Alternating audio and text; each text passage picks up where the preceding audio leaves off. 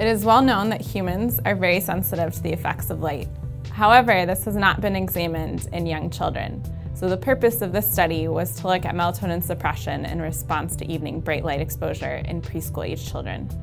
I think it's really important to understand the effects of light in young children and how it can affect sleep, especially because sleep problems that develop early in childhood can persist later on in life and have a multitude of negative consequences. In order to understand how light impacts the circadian system of young children, we introduced a light table and had children play at the light table in order to receive the light stimulus. So there are two primary findings for this study. The first is that melatonin was suppressed by almost 90% in response to 1 hour of bright light before bedtime.